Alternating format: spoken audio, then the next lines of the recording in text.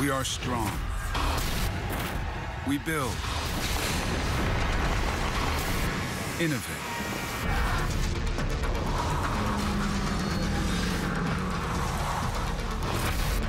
And open new frontiers.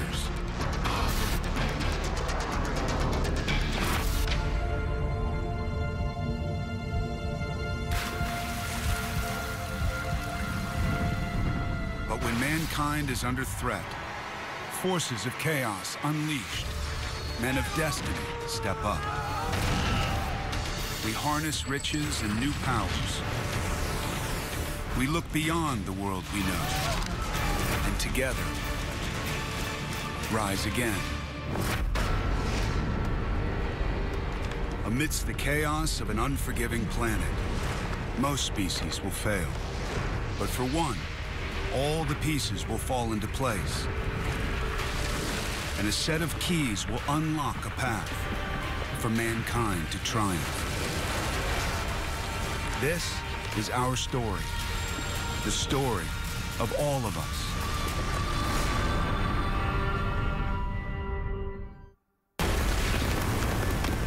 Northern China, 1215 AD.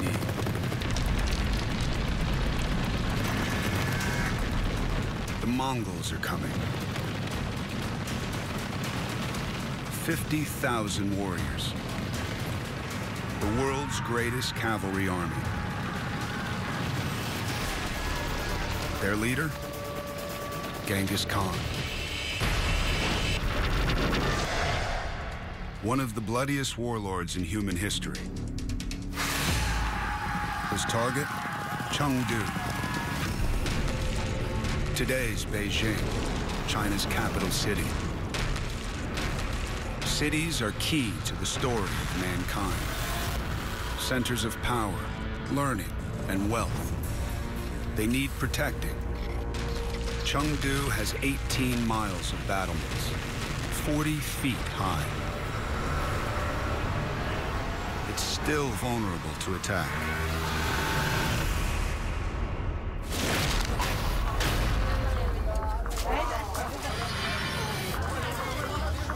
Half a million people live in Chengdu. Now, a battle for the future of mankind between the city dweller and the nomad. Genghis Khan, son of a tribal chief. His father was murdered. He was sent into exile. If you survive a childhood like Genghis Khan, you're gonna have a chip on your shoulder. You're gonna wanna prove to everybody they were wrong. You're gonna wanna prove that you know what you're doing. You're gonna wanna prove that you're the baddest guy on the block.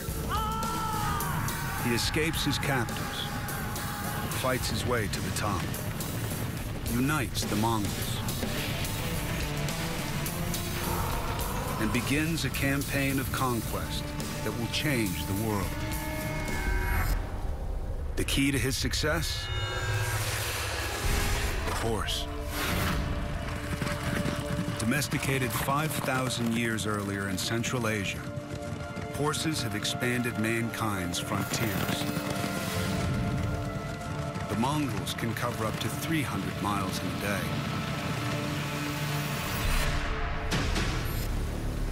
Using the horse for warfare unlocks a new key for mankind. If we go back to the Mongols fighting against the Chinese, what we see is the first trip point in a history that will eventually bring us to the tank. And that trip point is horses. Mongols start on horseback, age 3. They learn to ride without using reins. Well, when they encountered humans on foot, to the Mongols, those humans were a lot like sheep. You could scare them, you could bully them, they'd run.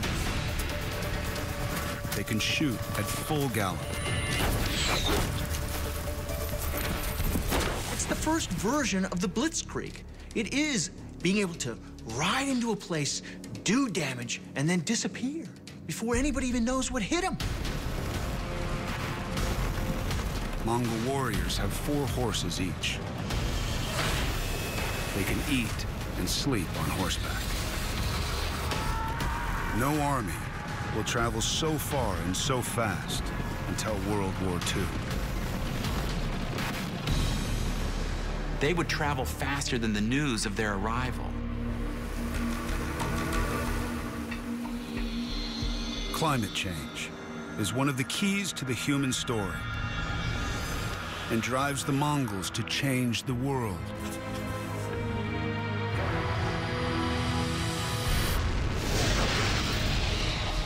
"93 million miles from Earth, a surge in solar activity.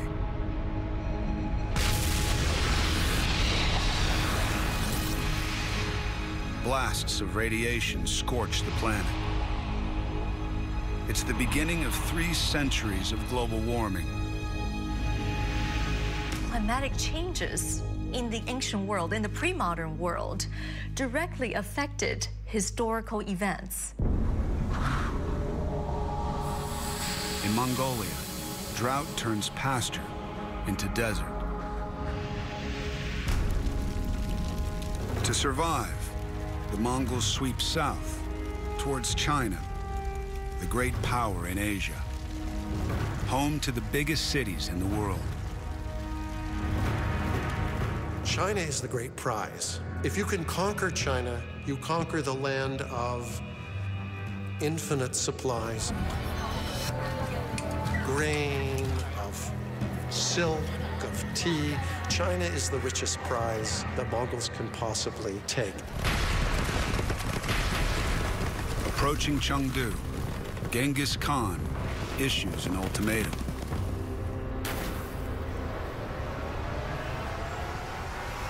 Surrender or die. Mongol cruelty is legend. Prisoners decapitated. Towers of human skulls. Children slaughtered.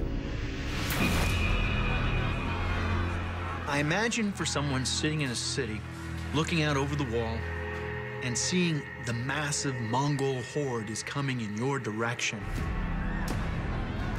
you have to immediately question yourself as to why am I still in this city? I need to leave or I'm dead.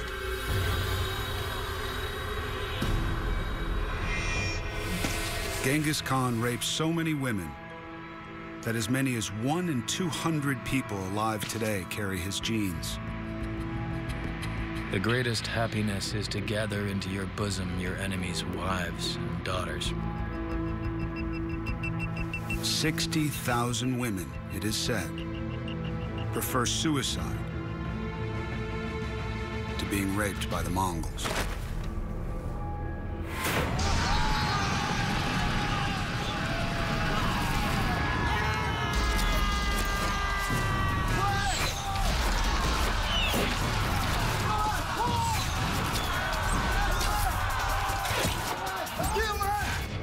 Their horses get the Mongols to the city gates, but no further.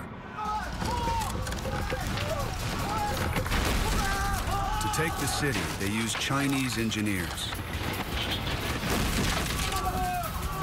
and force them to build battering rams. Prisoners of war attacking their own city. To defend themselves, Chengdu's soldiers must kill their own people.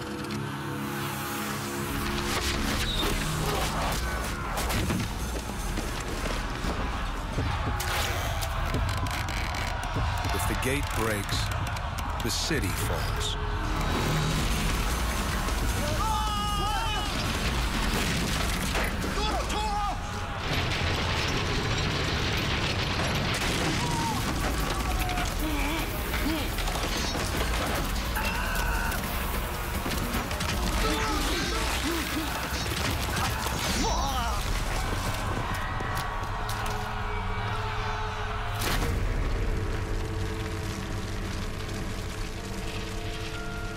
The Mongols overrun Chengdu.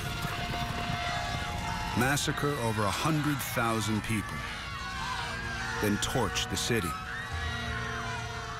The Mongols were an unbelievably effective military force. If they had a target they wanted to take, no one stood in their way. An eyewitness reports. The earth was greasy with human fat. In his lifetime, Genghis Khan is said to be responsible for the death of up to 40 million people, as many as Adolf Hitler. He conquers more land in 25 years than Rome did in 400. 4.5 million square miles.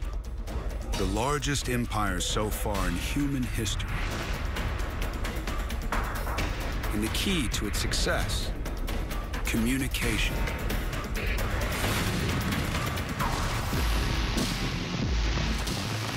"600 years before the Pony Express, the Mongols can send messages by horseback across an area twice the size of the United States.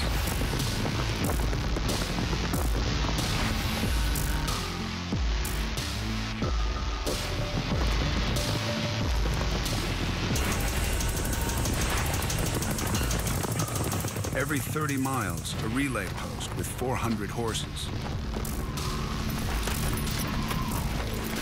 Government messengers carrying an official medallion can claim food in a fresh mount, the world's first passport.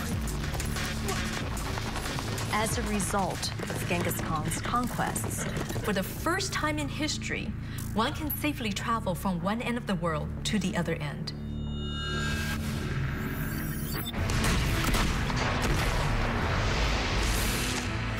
Paper, printing, and gunpowder will head from east to west. All keys to the future of mankind. But at the same time, a killer is on the loose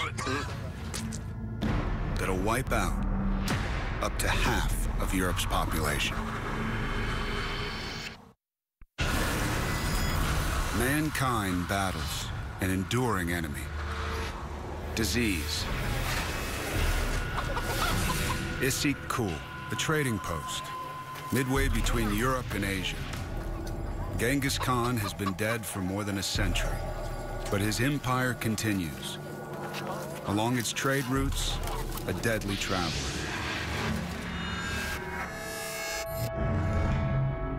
Bacteria. For 3.5 billion years, virtually every corner of the Earth has been covered by these microorganisms. Our own bodies contain more bacterial cells than human cells. Most are harmless, many are essential, but these have the power to kill. At Issyk-Kul, a pandemic begins.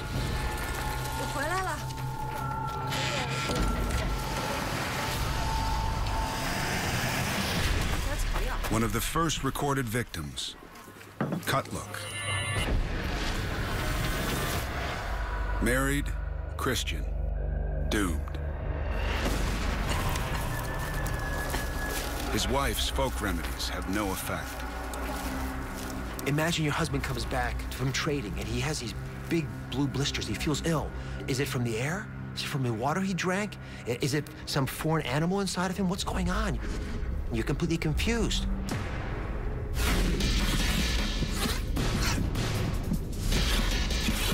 Bacteria rush through Kutluk's bloodstream. They outwit his immune system and spread relentlessly, distorting and swelling his glands.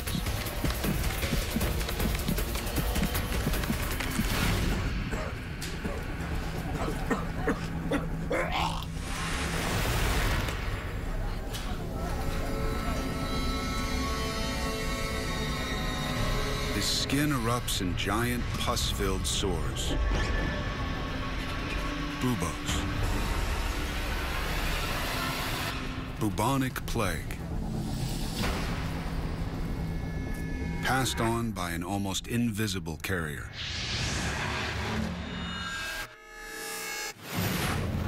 The flea. Its staple diet is blood. When it bites, it vomits plague bacteria into the bloodstream.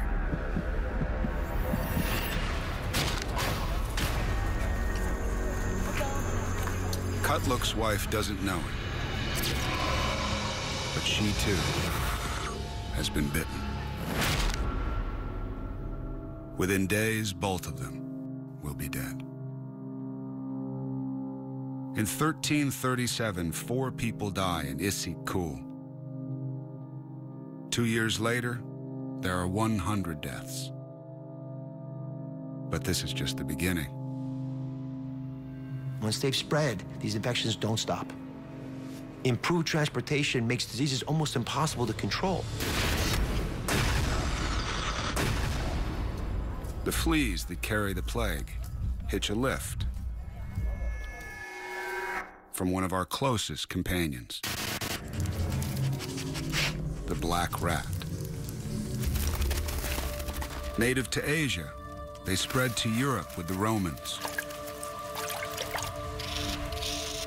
From a pair of rats, 2,000 new offspring a year. And every rat can carry 8 plague-infected fleas.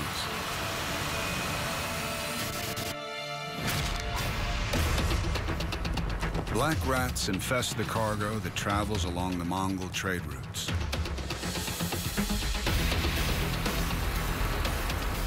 Spreading out from Issyk-Kul, the plague sweeps east to China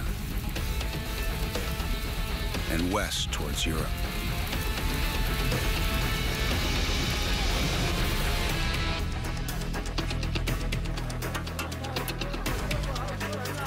Kaffa on the Black Sea, a thriving port at the crossroads of East and West, controlled by Italian merchants.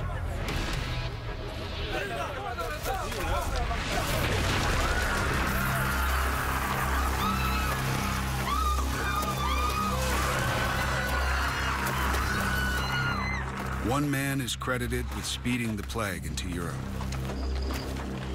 A descendant of Genghis Khan, Jani Beg.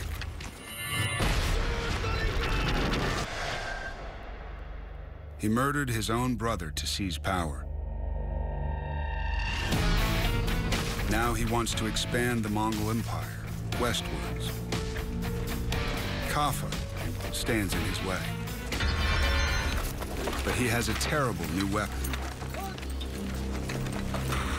The plague kills his soldiers faster than they can be replaced. But that gives Jani Beg an idea.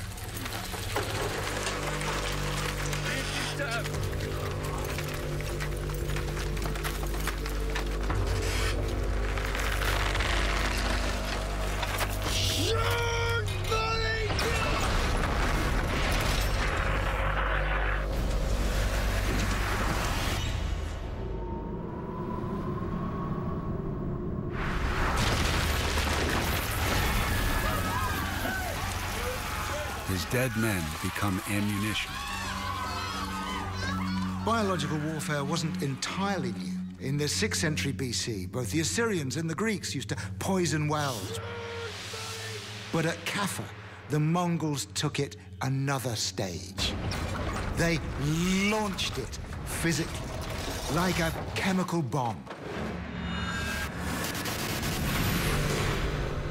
Biological weapons are so deadly, they've been outlawed in 165 countries, including Russia and the United States. But it is thought more than enough remain to wipe out mankind at a stroke.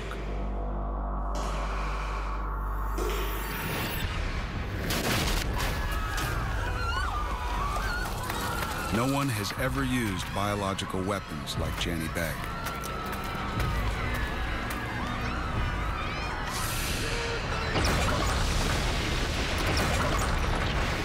one chronicler writes, What seemed like mountains of dead were thrown into the city. The rotting corpses tainted the air. The stench was overwhelming.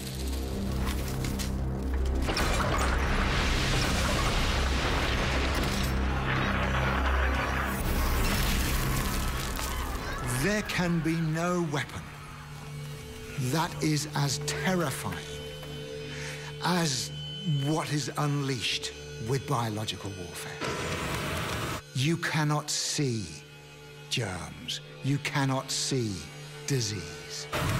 And nothing you can do can make you immune to it. The inhabitants of Kaffa try to outrun the plague and flee to Europe. They have no idea they're bringing the disease with them. The plague, en route to the world's most densely populated continent.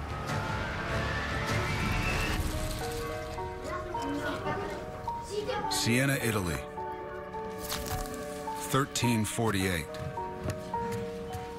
A family locks itself in, hoping to lock the disease out. The father writes an account, one of the only surviving records,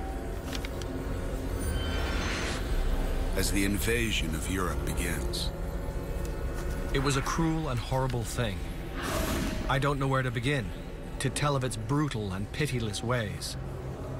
The battle for the survival of mankind has begun. Mankind faces a battle against extinction. Siena, Italy. 6 months after the plague invades Europe, thousands are dead.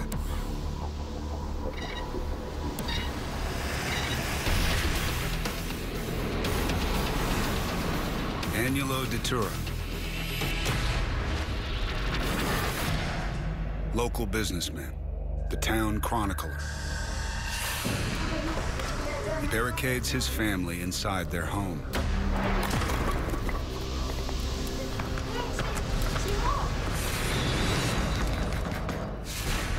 The killer outside must not come in.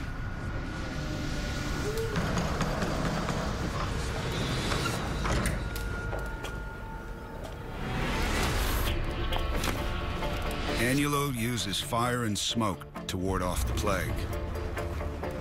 No one suspects it's carried by rats. You don't know what the real cause is. It could be in the air, it could be in the water. And so you have this sensation around you of something building up, but you don't know what it is. The plague takes 10 years to cross Asia, moving slowly from village to village. But Europe is the perfect breeding ground. Hundreds of cities, 80 million people living in close quarters. These cities had all the conditions to sustain plague: the filth, the squalor, the rodents that were just considered part of natural life at that point, and nobody considered that these rodents and their fleas could potentially be a problem. And then you had this massive number of people all packed together in these small dwellings, and it was the exact sort of situation you would want if you were trying to cause a plague epidemic.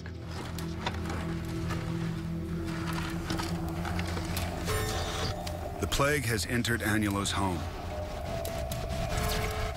infecting his wife, Nicoluccia. If you've ever seen bubonic plague, it's very gross. A huge purple growth takes place, which creates psychological trauma, havoc, and incredible fear. Agnolo tries anything, everything. Vomit regularly, especially at the first sign of any illness. Drink a glass of your own urine twice a day. Apply an ointment to the bubo made of honey, egg yolks, and scorpion oil to draw out the poison. Avoid sex and baths. Finally, the plague doctor, his hood filled with herbs for protection. His treatment, drain the disease out of the victim.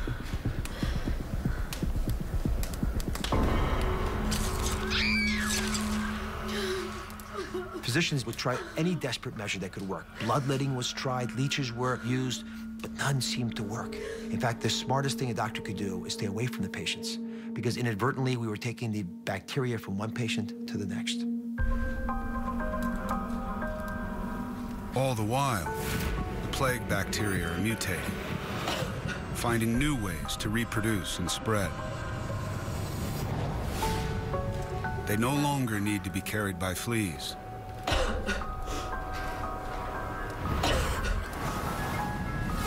They are airborne.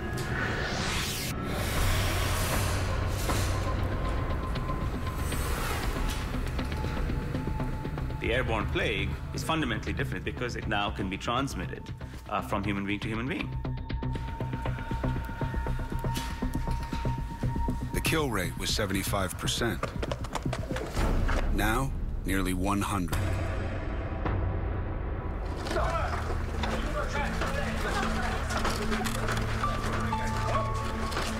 In 6 months, 31,000 people, 60% of Siena, wiped out.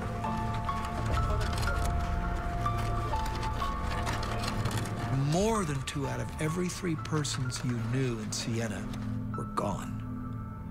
Families decimated, clans decimated. Everybody decimated.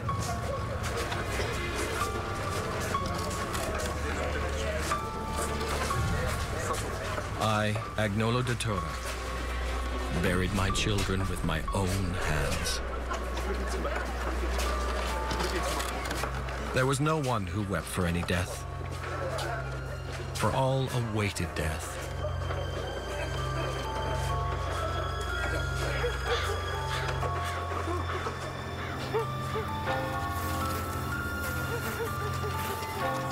So many died that all believed it was the end of the world.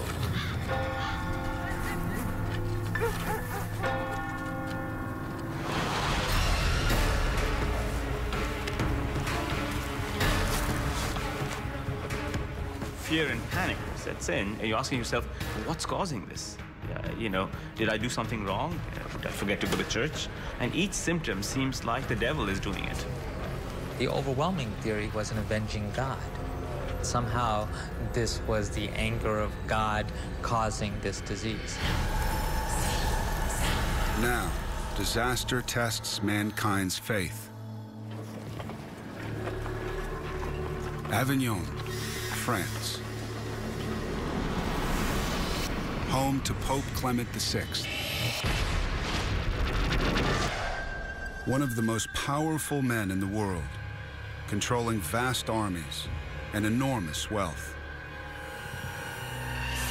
When plague hits Avignon, the people expected the Pope to come to their salvation, to go and intercede to God to stop the plague. But Clement VI can't stop the plague. It devastates Avignon, killing 1,300 people in a single day.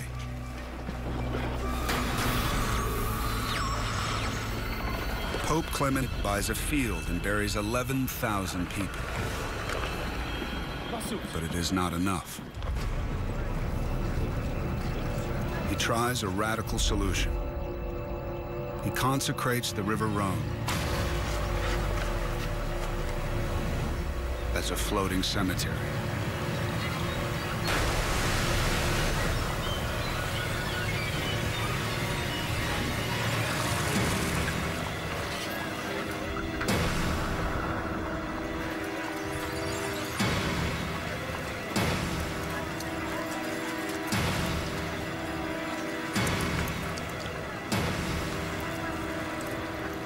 As bodies floated down the Rhone River, people realized the Pope could do nothing for them. Either God wasn't listening, or worse. Fear and loss turn to rage. The mob wants someone to blame. All over Europe, the hunt is on for a scapegoat.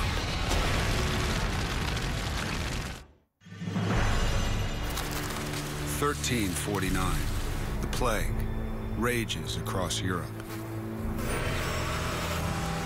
Mankind is at its weakest and most irrational, searching for someone to blame.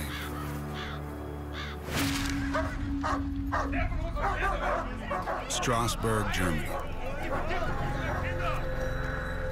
The plague hasn't hit here yet, but rumors spread faster than the disease itself of a diabolical plot. They say the Jews are poisoning the drinking water. This was the Middle Ages. This was before the scientific revolution and the scientific method. You had a world that was rife of superstition, anger, confusion, and unfortunately, that often bubbled off into prejudice. Ever since the 6th century BC, when their homeland was conquered, Jewish people have created thriving communities around the planet. Today, 26 countries have Jewish populations over 10,000.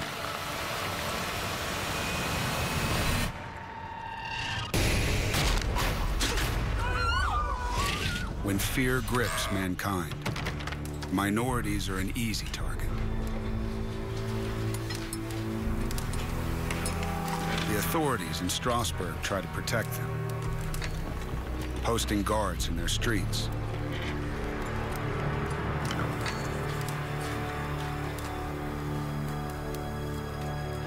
But isolation breeds contempt.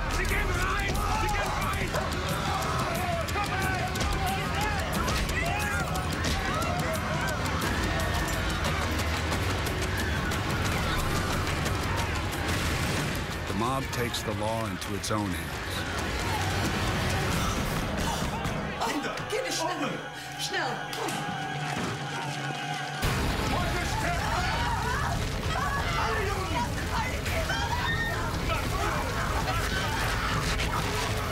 February 14th, the St. Valentine's Day Massacre.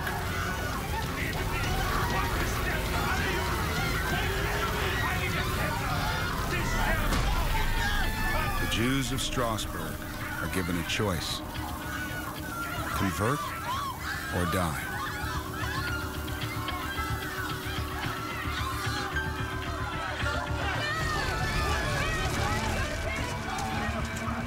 "1,000 Jews are burned alive.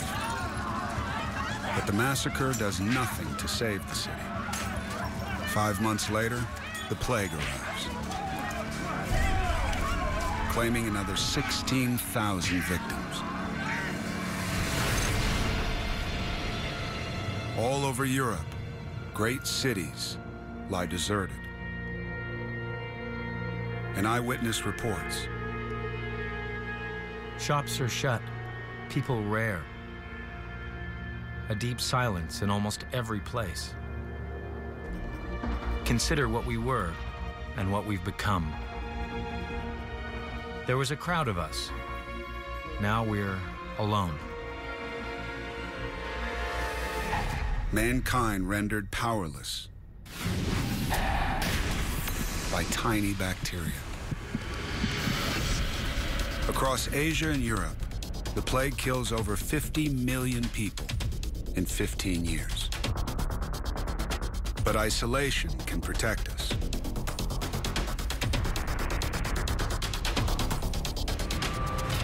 The Atlantic Ocean has stopped the plague reaching the Americas.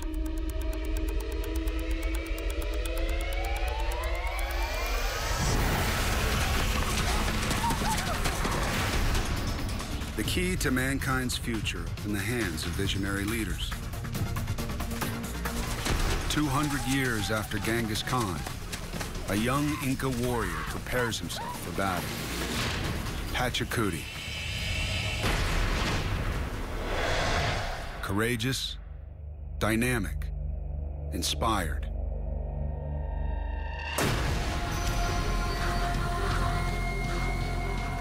A vision of the sun god drives him into a mighty battle that will create the empire of the Incas. Pachacuti had an enormous sense of himself. The name means world shaker. He gave himself the name of, I am the conqueror of the world. The Americas are home to 90 million people, living in total isolation from the rest of mankind.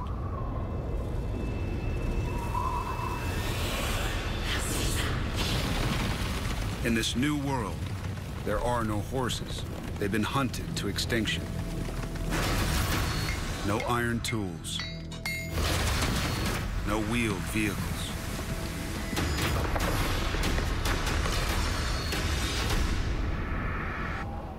But the key to life in the Andes, high-altitude agriculture.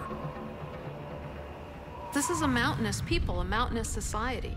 And so if you want to have available farmland, you have to build terraces along the mountain slopes. And when you go through the Andes today, you see the remains of terraces everywhere. Thousands of feet above sea level, they cultivate crops totally unknown to the rest of the world. Potatoes, tomatoes, corn.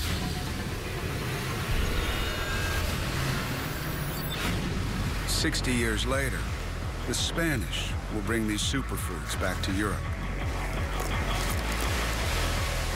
A key moment in shaping the diet of mankind. But the riches of their land make the Incas a target.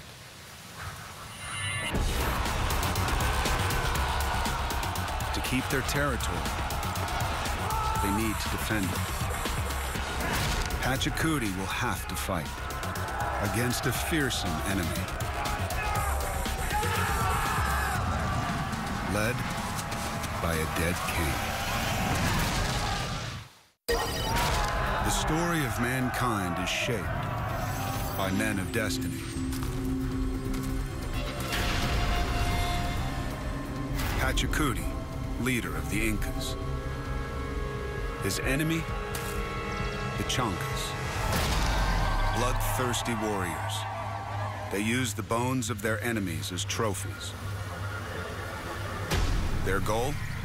Crush Pachacuti and capture the Inca capital, Cusco. Leading the Chancas into battle, Uzcavilca. Powerful, ruthless, and dead. In life, he initiated the Chanca reign of terror.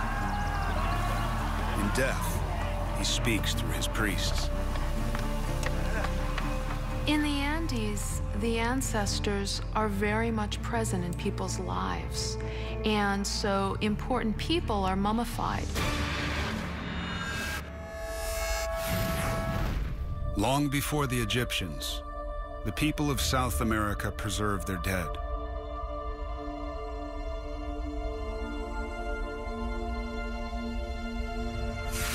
Children, adults, whole families. The oldest mummies have survived for 7,000 years.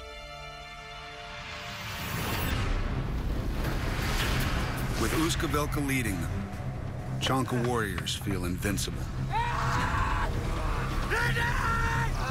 They outnumber the Incas and take no prisoners.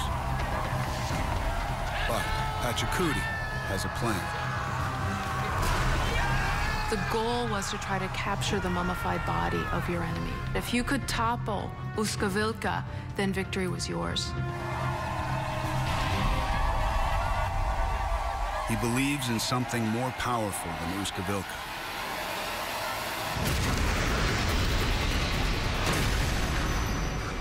Inti, the sun god, the most important god in Inca mythology.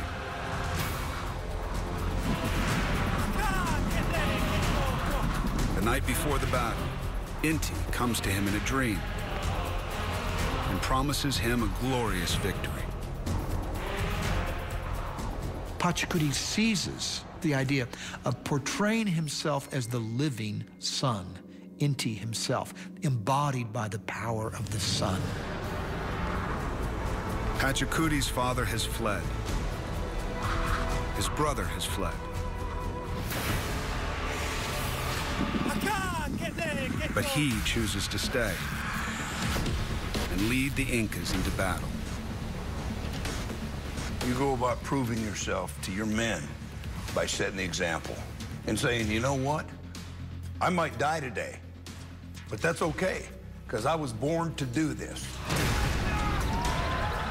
And I guarantee it, every true leader that's ever went into combat has felt that way.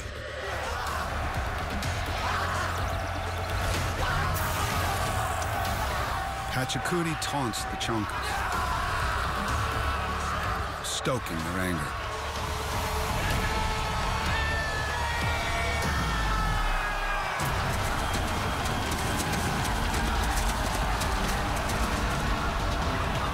He holds his men back, maintains their discipline until they unleash a volley of stones.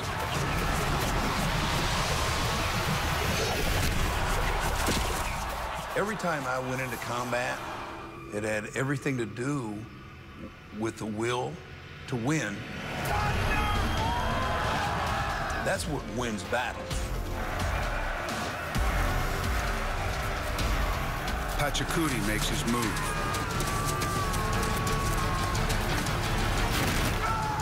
Inca legend recalls his bravery. The young prince threw himself at the enemy. He was so agile and fast, he terrified Izcavilca's bodyguards.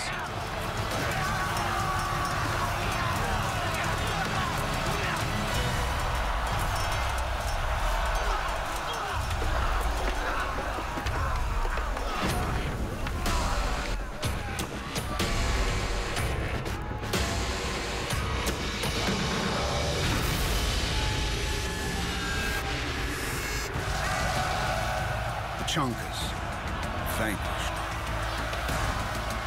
The Incas' victory over the Chancas was legendary.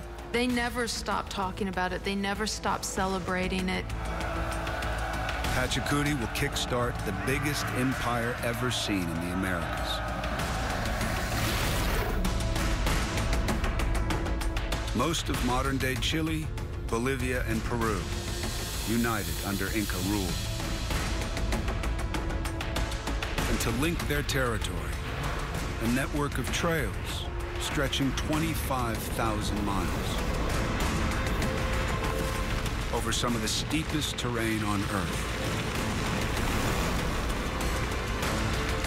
At the end of the trail, Machu Picchu, Pachacuti's palace in the clouds, unknown to the rest of mankind. But the isolation of the Americas is coming to an end.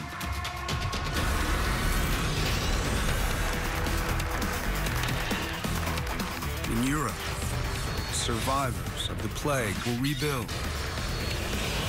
launching a new era of conquest and exploration.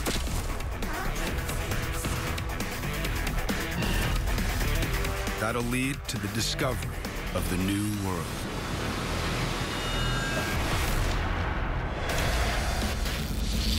(1352), the Sahara, the largest desert on the planet. A searing wilderness, the size of the United States. The toughest challenge an explorer can face. Ibn Battuta. He left Morocco at age 21, vowing never to travel the same road twice. He's explored over 40 countries, but this is his first time in the Sahara. We set off into a desert, totally devoid of settlements. There's no road, no track, only sand. But at this time, the Sahara holds the key to mankind's survival.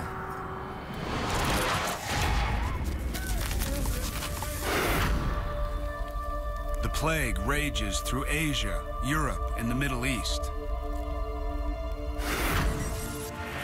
It's killed up to a fifth of the world's population. In Damascus, Syria, Ibn Battuta records 2,400 deaths in a single day. But the Sahara is a barrier against the pandemic. With temperatures up to 135 degrees, the plague can't survive the heat of the desert. Few living things can. The Sahara is vast. It's the definition of a horrible place to be. There's no water. It's incredibly hot. Your eyes are playing tricks on you. Your mind starts playing tricks on you. It's an incredible ordeal. The body's cooling system shuts down. Heat stroke. Then you stop sweating because you have no ability to get rid of fluid to allow you to cool down. You stop thinking normally. And it's that erratic, bizarre behavior that ultimately leads to death.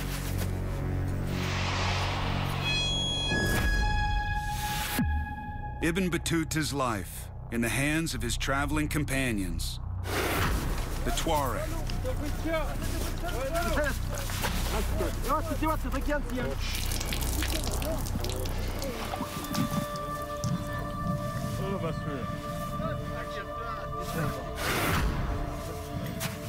Nomads from North Africa.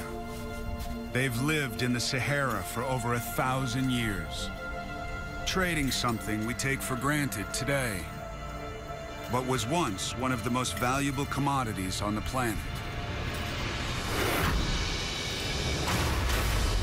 Salt. Salt was everything. Salt was literally the difference between life and death. Before refrigeration, salt was the key to preserving food. It absorbs water and stops bacteria from growing. Salted food can last for a year without spoiling.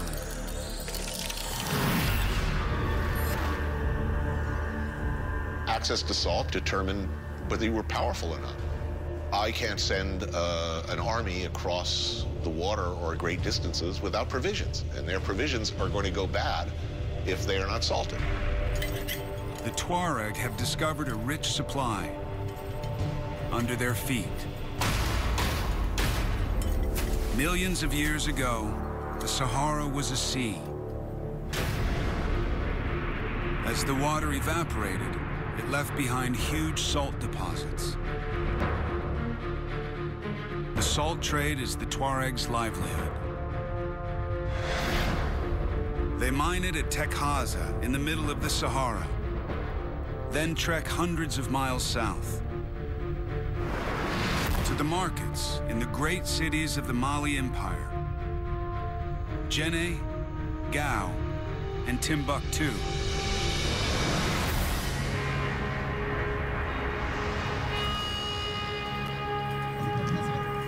But it is a dangerous journey in a deadly landscape.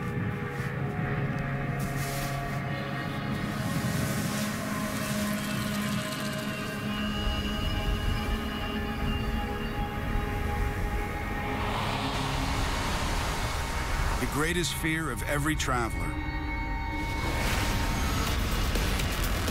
a sandstorm.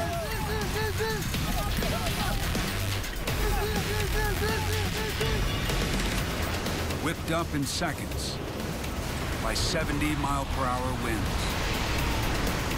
When a sandstorm hits, it fills the air with sand, it fills your lungs, it fills your eyes and your nose. You can't see. This wind and this sand can strip the paint off a car. You have to get shelter or you die.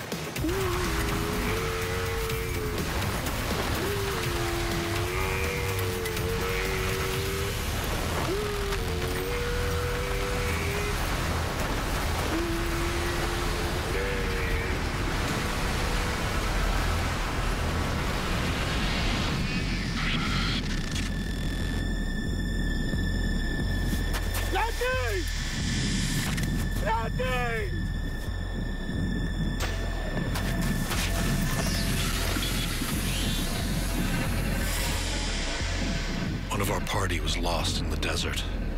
After that, I never went ahead or never lagged behind again.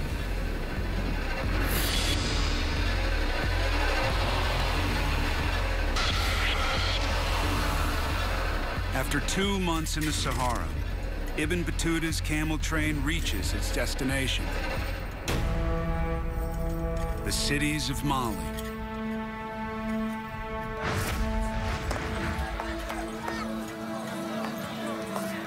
Travelers have nothing to fear.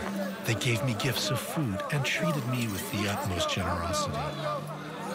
May God reward them for their kindness.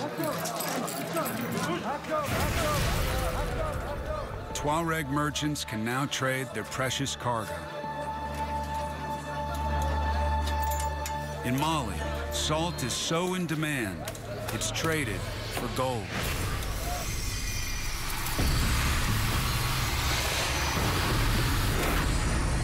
Today, most gold in the world has to be mined deep underground.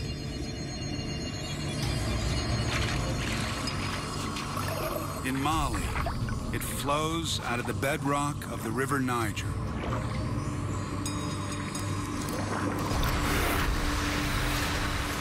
At this time, as much as 2/3 of the world's known gold reserves are in West Africa. The key that turns Mali's rulers into some of the richest men in the world, and their cities into centers of learning. Timbuktu University, one of the oldest in the world. The first in sub-Saharan Africa, up to 25,000 people, a quarter of the population, students. Over 300,000 scrolls. One of the greatest libraries in the Islamic world. Scholars from lots and lots of places went there to study the scrolls. It was the World Wide Web. It was the place where information was held. This is Africa's golden age.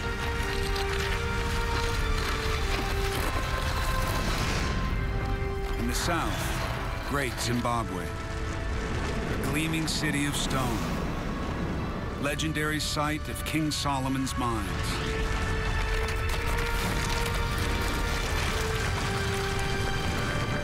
In the highlands of Ethiopia, an ancient Christian empire claiming to descend from the Queen of Sheba.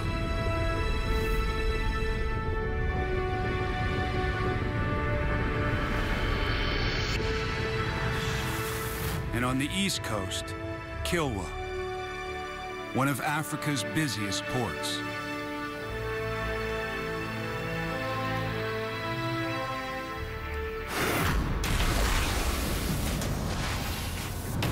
Ibn Battuta will return to Morocco and write the oldest surviving account of Timbuktu and the wealth of Africa.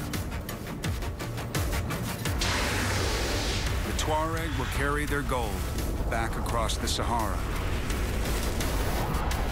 Its destination across the Mediterranean to Europe.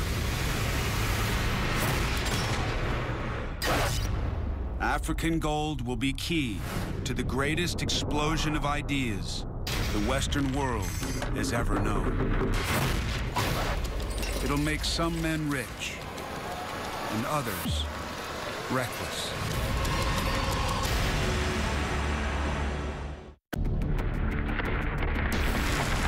Venice, 117 mud islands joined together, become a thriving center of commerce. Silk from the Middle East, spices from India, and the key to its wealth, gold from Africa.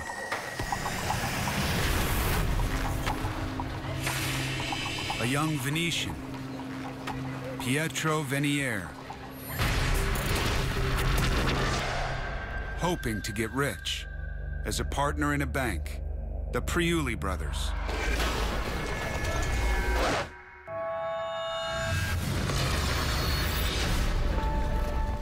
"70 years earlier, the plague wiped out half the population of Venice.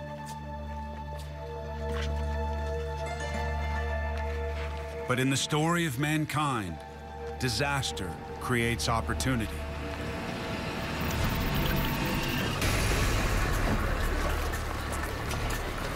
Venice is the nursery of modern banking and finance. It is the cradle of capitalism. In the 15th and 16th centuries, it is the place to be. It is absolutely the place to be. In Venice, African gold is minted into ducats, an international currency. Merchants bank their ducats with men like Pietro Venier. Modern banking begins in Italy. At the benches, the banchi, where money changes hands. They would go to banks to borrow for personal loans, and they would go to banks to borrow for commercial loans. Many of the same reasons we go to banks today.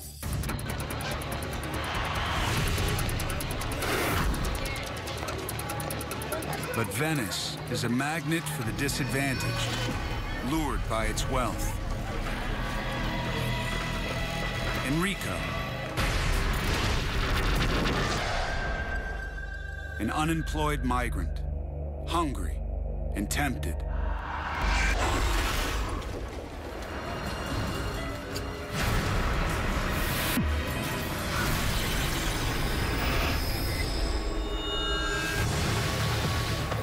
Louder!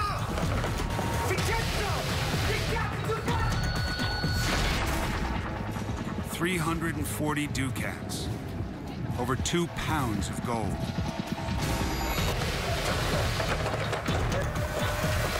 Pietro Venier has no choice. He must catch him.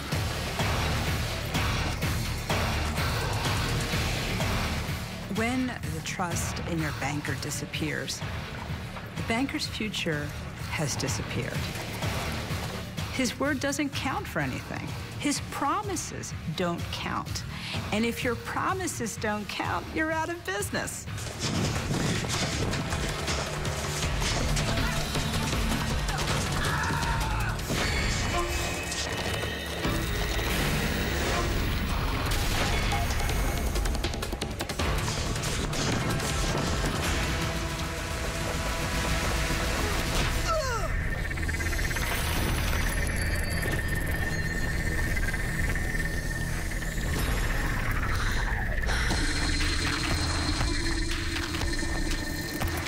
The authorities hang Enrico.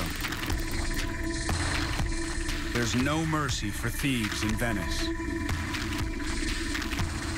It's men like Pietro Venier who will finance the Renaissance.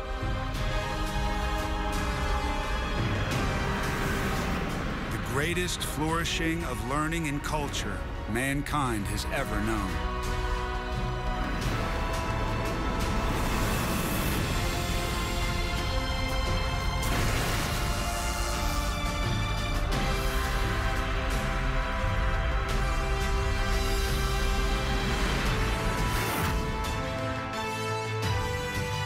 After the devastation of the plague, a rebirth.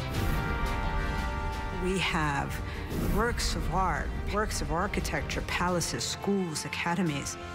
All of the human arts flourish where banking flourishes.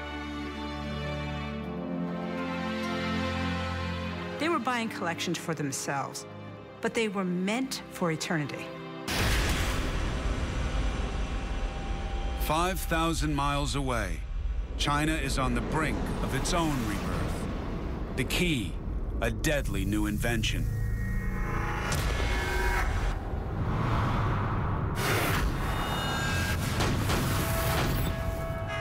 For a century and a half, the Mongols have ruled China.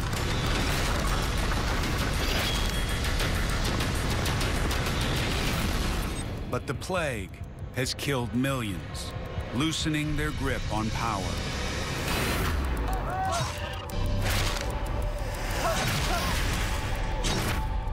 (1356), outside Nanjing, a gang of 3 plots a revolution.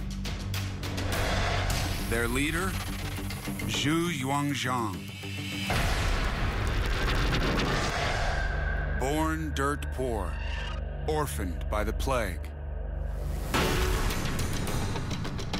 Zhu Yuanzhang was a peasant. He was an ordinary man, but he had extraordinary drive. His men call themselves the Red Turbans. Peasants turned rebels. People have nothing to eat. And when a rebel leader comes along and says, drive out the Mongols, there's universal enthusiasm. By his side, his young wife, Ma. Daughter of a warlord, partner in the revolution. Ma and Zhu were a match made in heaven. And together, they were perfect partners in this rebellion. Third member of the gang, Zhao Yu. Master craftsman, weapons expert. Zhao Yu was not just a soldier, but also one of the great brains behind this operation. Mongol soldiers are trained to use a bow and arrow with deadly accuracy.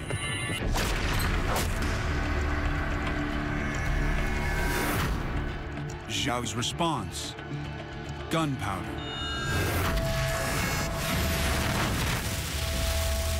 Invented 300 years earlier by Chinese monks looking for the elixir of life. It's a novelty, used mostly in fireworks, until its power is realized as an explosive.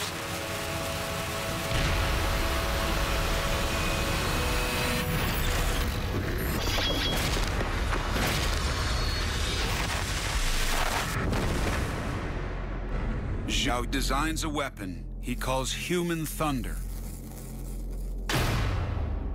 A small stone propelled by an explosive charge. A lethal combination.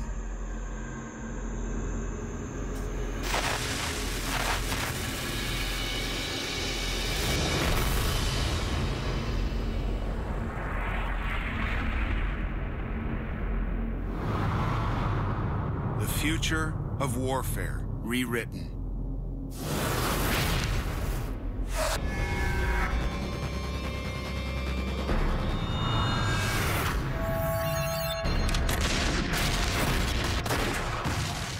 Once the gun shows up on the battlefield, everything changes. Anyone who picks up a gun is instantly lethal. Zhu is quick to see the potential. With these fire weapons, I will conquer the Empire as easily as turning the palms of my hands upside down. Zhu's confidence will soon be put to the test against the deadliest fighting force on the planet, the Mongols.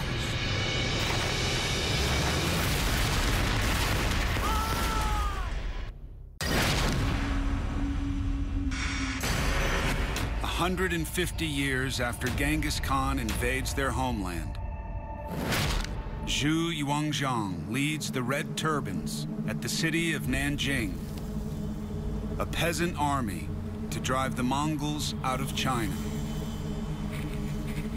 The key to their strategy, a weapon that will change mankind. The gun.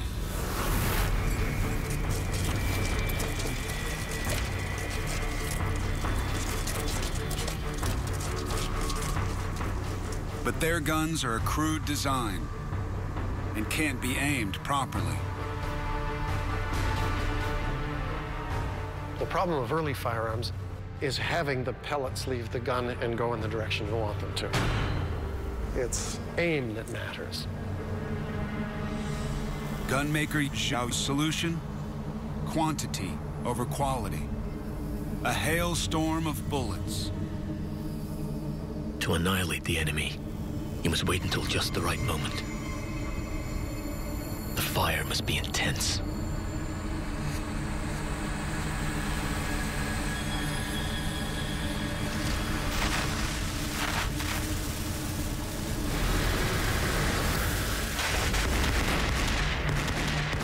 One firearm makes no difference, but 100 firearms makes a big difference, and 1,000 makes even more. It must have been incredibly confusing and incredibly frightening.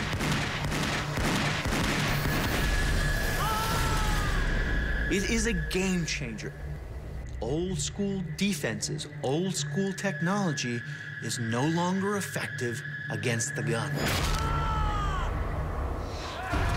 Zhao's gun levels the battlefield and allows a band of rebels to take on the deadliest army in the world.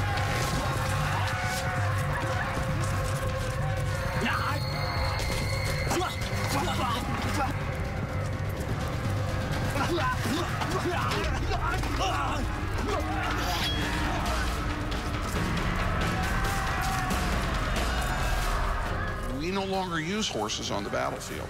We still use gunpowder. That is a lasting change to the battlefield that cannot be ignored. Over the next 12 years, the Chinese drive out the Mongols. Nanjing becomes capital of a free China. Zhu, a peasant orphaned by the plague, becomes the emperor of a new Chinese dynasty.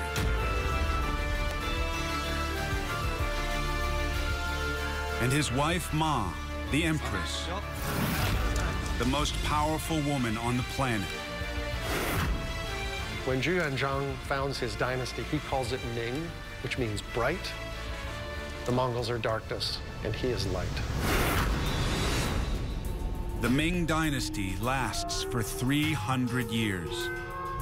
Its rulers live in the Forbidden City, a vast palatial compound.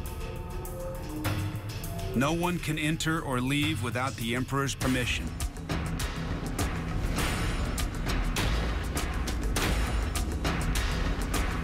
It takes up to 1 million workers, 14 years to build.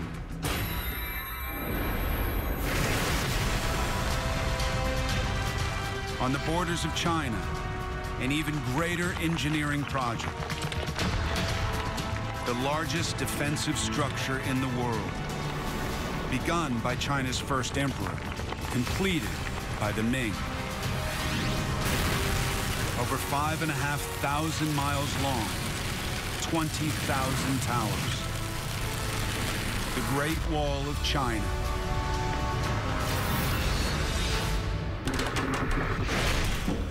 Now, a technology first developed in China will be perfected in Europe. It will change the world as dramatically as gunpowder. 1450, Mainz, Germany. Johannes Gutenberg. Goldsmith, entrepreneur, inventor of the printing press. It's still one of the greatest stories in the history of invention.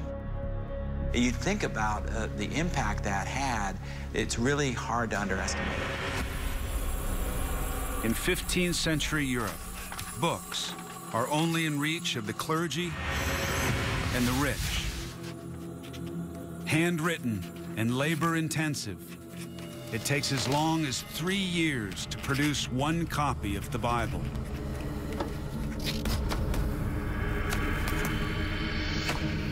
It was like having this powerful force, knowledge, that's locked in these objects called books. And almost nobody has these things. The Chinese invented woodblock printing 700 years earlier. But it was slow, complex work. People knew how to press blocks of wood, but his innovation was to turn it into an industrial process. Manufacture books. No one had ever done that before.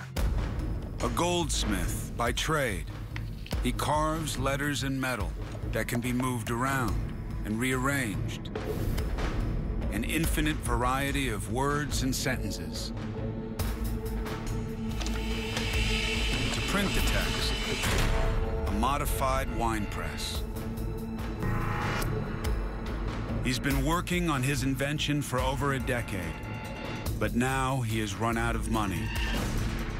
He persuades a wealthy businessman to see the press in action and invest in it, if it really works.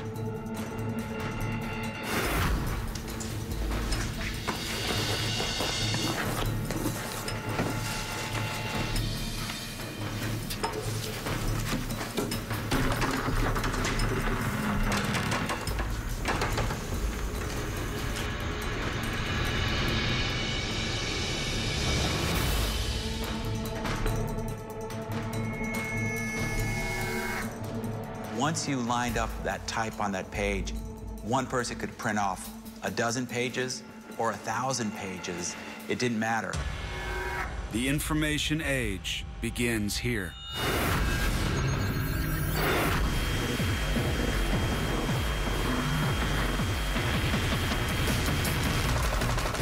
Every page printed in the last 500 years owes a debt to Gutenberg's invention.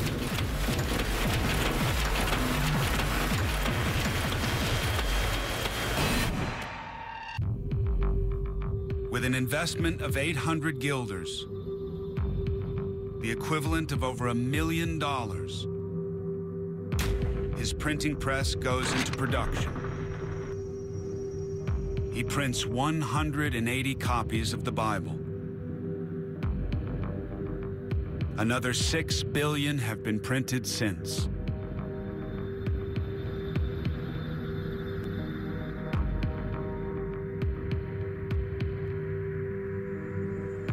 Books can now be produced 2,000 times faster than before.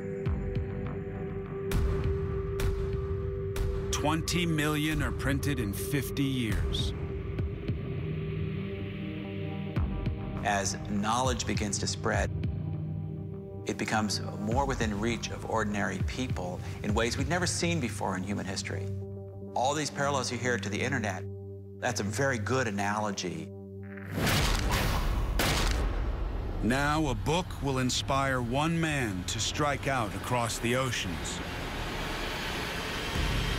and change the future of mankind. In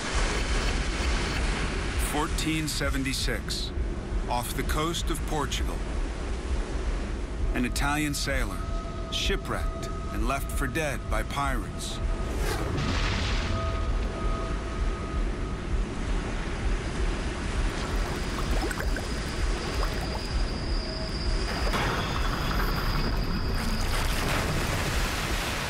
His name, Christopher Columbus. A dreamer who will unite a divided world. He believes he's been saved by God for a special purpose. In certain cases, an individual makes a huge impact. And Columbus is kind of a pure example of that.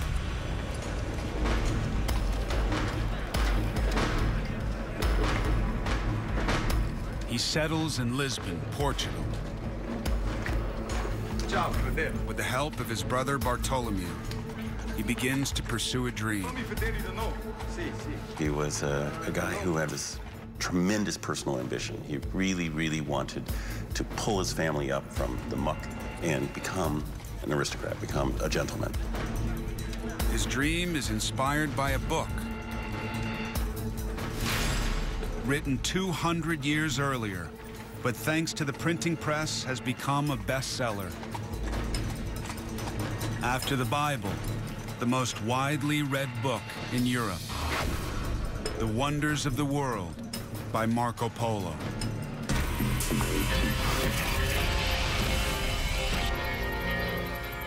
The epic story of a Venetian merchant in his travels east,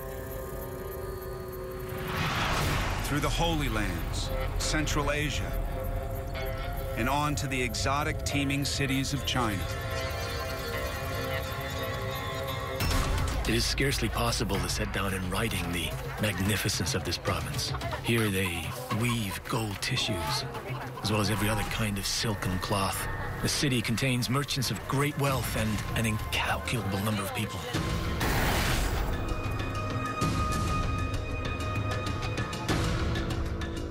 Columbus was a classic example of someone who really was inspired by literature and dreamed big.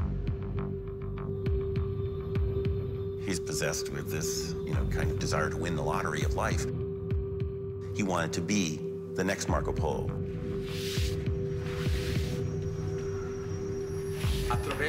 Columbus's brother is a map maker. Together, they plot a revolutionary idea: to head east by traveling west.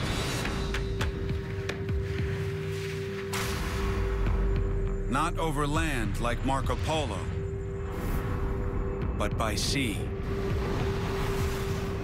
What a great opportunity. What a wonderful thing to be part of. When I think of it for myself, it's like, woof, you get a little frisson.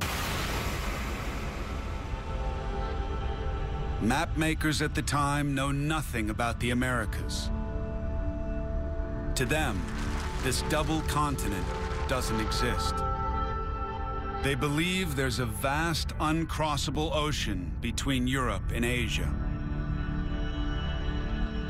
Columbus thinks they're wrong, that the world is smaller than they realize. And it's quite easy to sail from Europe to China. When Columbus said, let's sail west, they had a picture of the Earth in their mind. They said, are you crazy? No. For almost a decade, Columbus tries to finance his crazy scheme. He's turned down by the rulers of Portugal, Venice, and Genoa. But the balance of power in Europe is changing. Jose!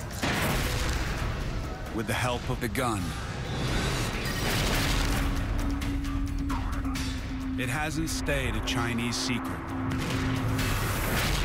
Almost as soon as the Chinese had invented the first proper gun, within 40 years, this had spread all the way to Europe. No invention had ever moved as fast in the entire history of the world.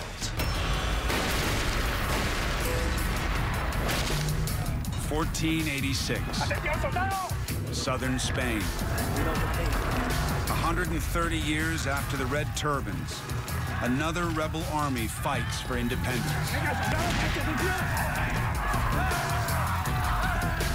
Using the latest in gun technology, the arquebus.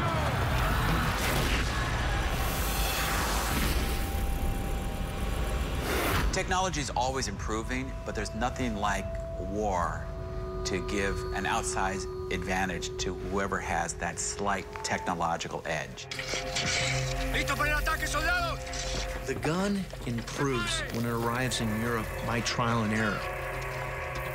They want to increase their range. So what are they going to do? They're going to increase the length of the barrel because they know a bigger powder charge will allow that ball to travel further in distance. They're going to tighten the tolerances to increase the accuracy of that ball. They're going to find a way so that it becomes a one-man weapon versus a two-man weapon.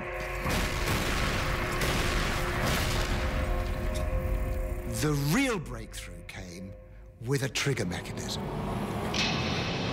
A lever that operated an arm that brought this burning match cord down into the priming. individual soldiers were now armed with something quite deadly, quite accurate, and extremely portable. What happens here in Spain will help propel Columbus to the New World.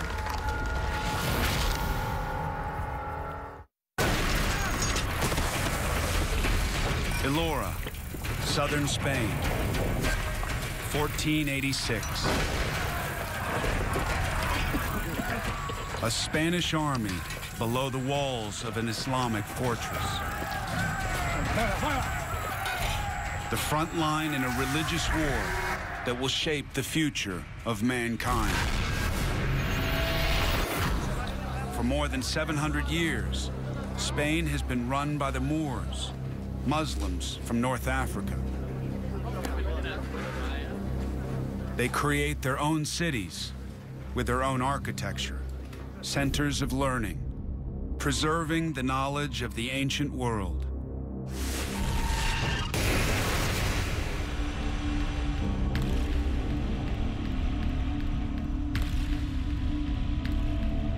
But Spanish armies try to reclaim the country for Christianity. They force the Moors to retreat back to North Africa. All that remains is the Kingdom of Granada on the southern tip of Spain. Key to the conquest of Granada, the fortress of Elora. If the Spanish are to reclaim their country, they need to capture this Moorish stronghold. A Spanish captain, Gonzalo Fernandez de Cordoba. Young, ambitious, known in court as the Prince of Cavaliers. Cordoba will become one of Spain's greatest generals, a tactical genius, and champion of the arquebus. The gun is deadly, but only at close range. He needs his men to be nearer the enemy.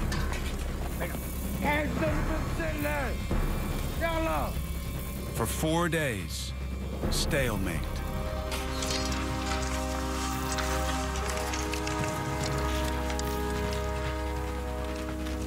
Now he leads a fresh assault.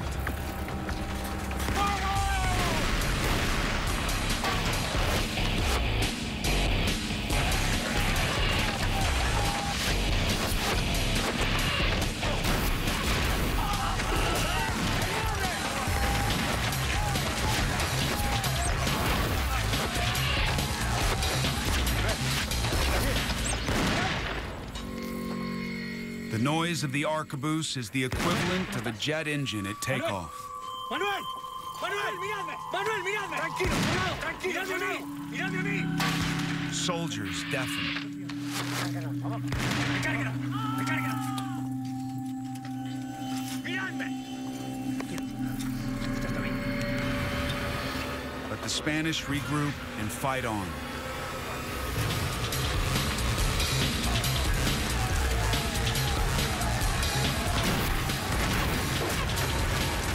The closer they get, the more effective their guns.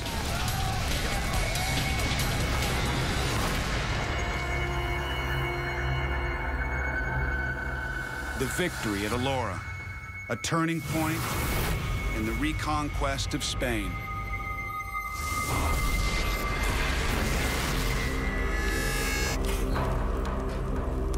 Over the next 6 years, city after city falls to the Spanish. January 2nd, 1492. A day that changes the destiny of mankind. Spanish monarchs, Ferdinand and Isabella, ride victorious into Granada. Gonzalo de Cordoba helps negotiate the surrender of the Moors. A Spanish chronicler calls it the most blessed day there has ever been. In the crowd, one man senses an opportunity. Christopher Columbus.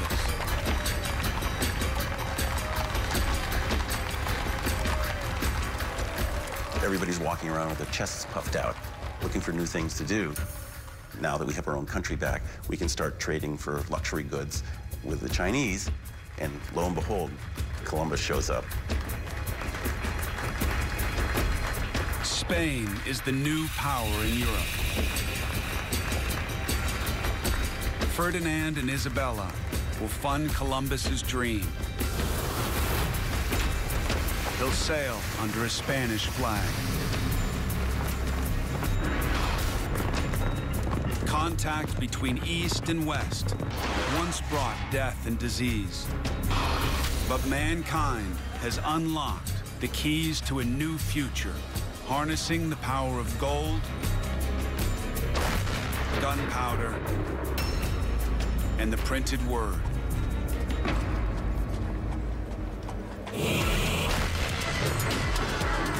History is made by people with ideas and a spirit of adventure. People who see opportunity where others see danger. A new age is dawning that'll unite a divided world.